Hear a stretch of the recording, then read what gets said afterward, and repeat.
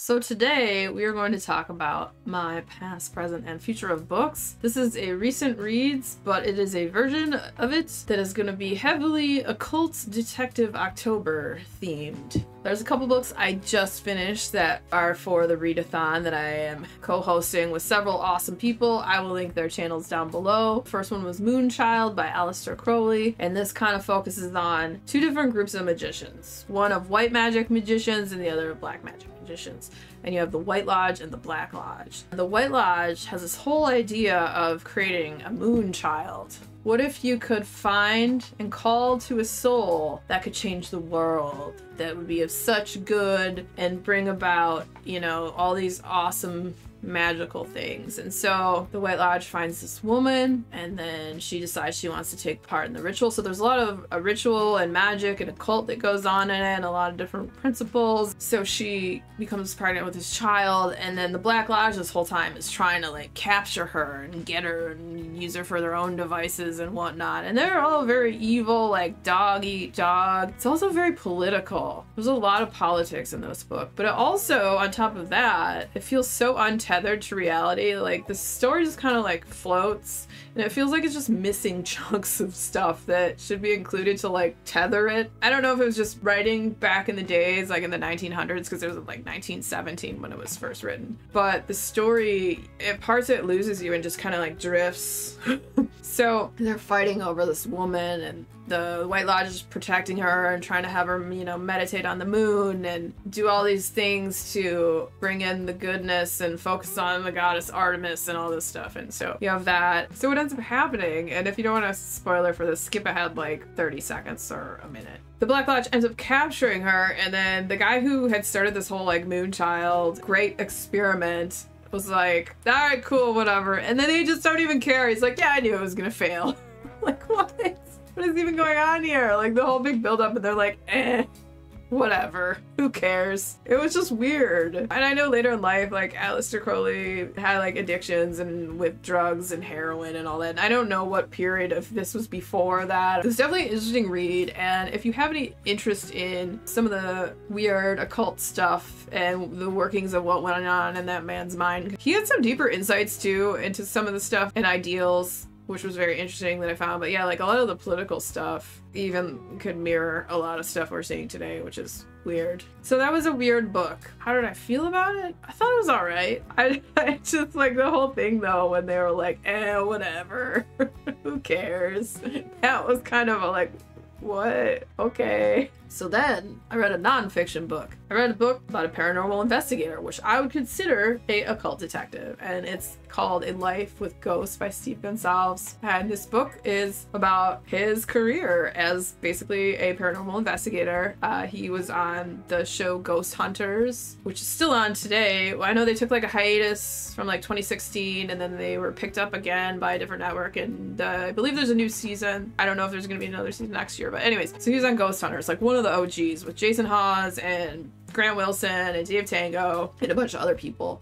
And so he talks about like what fascinated him with ghosts in the afterlife growing up, and you know, seeing some of the movies like Ghostbusters and The Entity, Poltergeist, and like that kind of sparking his interest in like weird and paranormal. And then his parents were like cool with him going and investigating and sitting in graveyards by himself at night and like going to weird buildings, and they really were awesome and encouraged him. Like my parents would never let me do that, but you know, he worked in jewelry with his dad and was a diamond setter. He was a police officer. He was a drummer in a band, and then, you know, did paranormal stuff on the side. And then eventually that became like his full-time career. And, you know, with 20 plus years of experience, he talks about all the different places that he's investigated, the experiences he's had, just all the weird stuff that's happened, like from like the weird, like shadowy apparitions that he's seen and hearing voices, and then stuff moving and different like weird stuff. And it goes through it all. And what was cool is the different variety of places that they investigated. related that is in this book. You have from like, you know, your typical insane asylums, of course, but then you also have zoos and plantation houses. And they investigated the house that was owned by the doctor, I forget his name. He was the guy that they think was the Black Dahlia murderer. Investigated that house and just like all these crazy locations, the Sloss furnaces, and just so many more. And it's really fascinating and interesting. I love paranormal stuff, so it was right up my alley, and I thought that is definitely falling into the genre of occult detective. So I read those two for Occult Detective October so far. What I'm gonna start tonight, this is the reread that I'm gonna start because it's been so long. I'm restarting this series because there's like 5 books in the series, and I plan to try and read 3 during the month of October, and is Warlock Holmes: A Study in Brimstone. Warlock Holmes is, you know, he's weird. I will read you the little synopsis if you haven't heard this before. It's short. I had mentioned this one in my Occult Detective October recommendation video. Sherlock Holmes is an unparalleled genius who uses the gift of deduction and reason to solve the most vexing of crimes. Warlock Holmes, however, is not. He may be a font of arcane power, but frankly, he couldn't deduce his way out of a paper bag. The only thing he's got going for him are the might of 1,000 demons, the spirit of Moriarty trapped in his head, and the stalwart companionship of Dr. John Watson, who was always there to guide him through treacherous shoals of Victorian propriety and save him from a gruesome death every now and again. As I said, I'd read this before, but I'm gonna reread it. It was just funny and quirky, and I enjoyed my time with this book, so I look forward to getting back into it and then reading the other ones. And then another one that I decided to add in because it was sitting on my bookshelf staring at me, and I figured I might as well read it for Occult Detective October, is episode 13. This is all about the paranormal. I've been meaning to read this book. I got this a while back. There was a price tag here and I ripped it off, and it looks like it's a little frog. Maybe it doesn't look like that. I don't know. So this is by Craig DeLuey. If you haven't heard of episode 13, we'll read the synopsis, give you a little taste of what it's about. Fade to Black is the newest hit ghost hunting reality TV show, led by husband and wife team Matt and Claire Kirkland. It features a dedicated crew of ghost hunting experts. Episode 13 takes them to every ghost hunter's holy grail, the Paranormal Research Foundation. This crumbling, derelict mansion holds secrets and clues about bizarre experiments that took place there in the 1970s.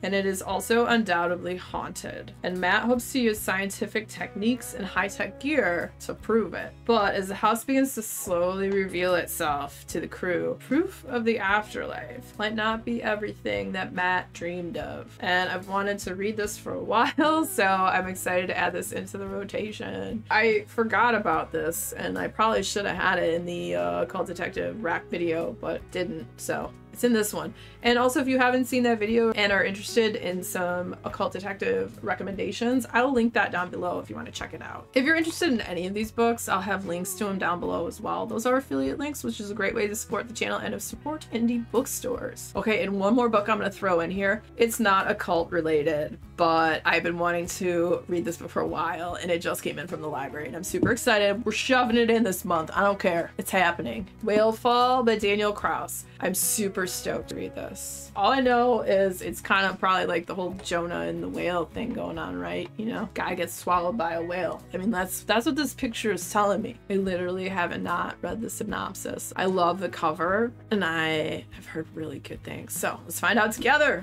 What is this about? Here we go. Storytelling Sin. Jay Gardner has given himself a fool's errand to find the remains of his deceased father in the Pacific Ocean off the coast of Monastery Beach. He knows it's a long shot, but Jay feels it's the only way for him to lift the weight of guilt he has carried since his dad's death by suicide the previous year. The dive begins well enough, but the sudden appearance of a giant squid puts Jay in very real jeopardy, made infinitely worse by the arrival of a sperm whale looking to feed. Suddenly, Jay is caught in the squid's tentacles and drawn into the whale's mouth, where he is pulled into the first of its 4 stomachs. He quickly realizes he has only 1 hour before his oxygen runs out. 1 hour to defeat his demons and escape the belly of a whale.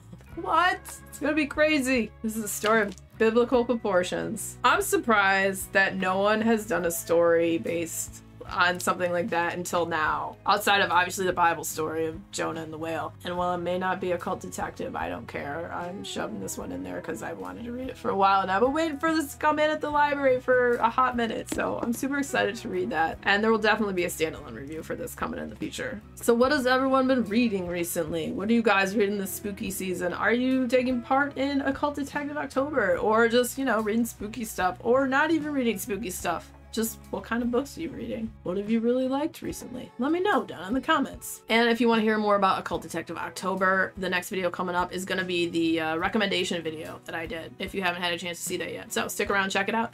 And if you had fun hanging out today, hit that subscribe button, come back, see me again, and we'll talk about more bookish things and weird stuff.